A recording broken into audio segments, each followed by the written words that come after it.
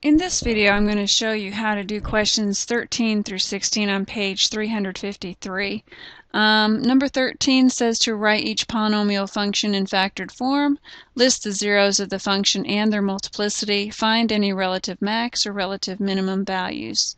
Okay, so let's start with factoring it first, because in order to find the zeros, we must first factor. So I am going to start by looking at this and noticing that there is a common factor of an x. And I'm going to divide that out of each term. And the remaining trinomial happens to be factorable. If you think of factors of 12 that will add up to a 1, you get 3 and 4. To get that negative 1, you want this to be a negative 3 and a positive, or excuse me, a negative 4 and a positive 3. And so I'll continue the factoring process. So this will be x plus 3, x minus 4, and I'm going to change that to 0 because I'm looking for the 0. And you can see that I have 3 of them, which matches the fact that this is a third degree equation. The zero product property states that if you multiply some numbers together and the answer is 0, then one of the numbers has to be 0. So, and if that's the case, then my zeros are going to be 0, which is that value right there, and negative 3, and positive 4. And that's where the zeros occur. Next, you are asked to find the relative max or min. So what we're going to have to do is go to the graphing calculator and put it into Y1. Adjust your window so that you can get a full picture of this, and you can see from my values the ones that I chose.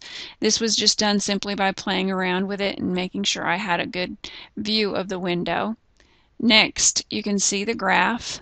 It's the full zeros are showing. You can see we have one at negative 3, 0, and positive 4 as noted. We want to find these two values right here. This happens to be the relative max, and this happens to be the relative min.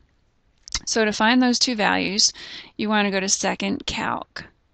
And if you look at your menu, you can see minimum and maximum. Let's go ahead and find the minimum value first.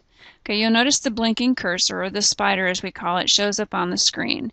It's asking for the left bound. And again, this is where you want to section off the graph for the calculator so that it'll understand that this is the value that you want.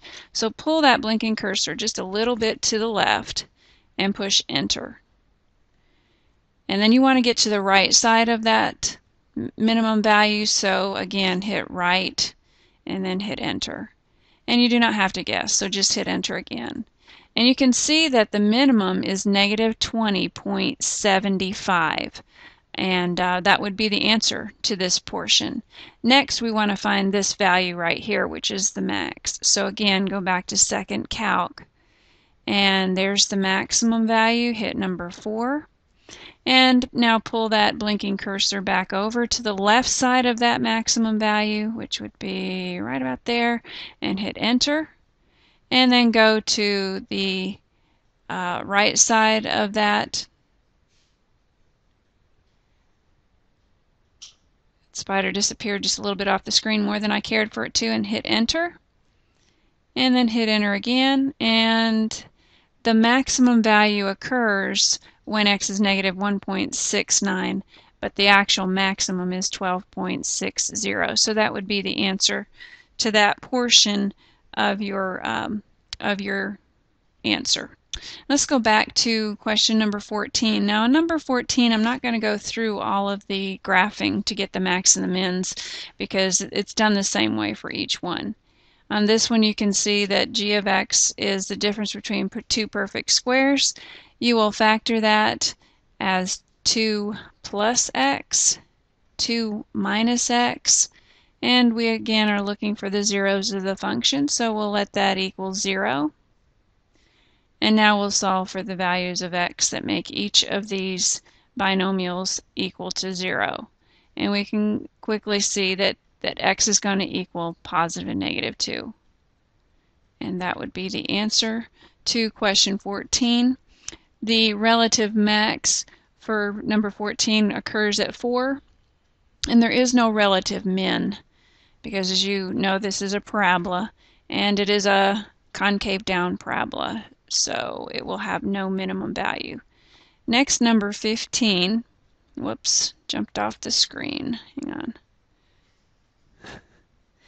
You can see it's already factored, and we just need to find the zeros now of this function. So we will set this equal to 0, and we will see that we have some zeros at -2 and at 0 itself. And let's talk about the multiplicity of those. The zero product property states if you multiply two numbers together and the answer is 0, one of the numbers must be 0. So x will equal 0, and the multiplicity of that is 3. And x will equal -2. And the multiplicity of that is, yes, you guessed it, 4. And our last question, we're going to do question number 16. This time they give us the zeros of the function, and we're asked to write it as a polynomial function. So start with the zeros, then you want to write those as factors. So take each of these values and put them back into the factored form. I put this 0 right here up in the front just simply because it's more convenient. If -3 is a 0, then x plus 3 is the factor. And -2, x plus 2 is the factor. And if it's 2, x minus 2 is the factor. And again, if you solve for the zeros now, you'll get each and every one of these values. I've taken the time to go ahead and distribute the first two and get this answer right here, and the last two to get these two answers right here. So now I'm going to go ahead and multiply these two binomials, and I'll be finished. So start with x squared times x squared. That gives you x to the 4th. And x squared minus 4 is minus 4x squared. Now I'm going to distribute the 3x to the x squared, and that gives me plus 3x cubed. And 3x times -4 is minus 12x. You can see this is slightly out of order. You may want to rearrange your terms so that they are descending. So we have x to the 4th plus 3x cubed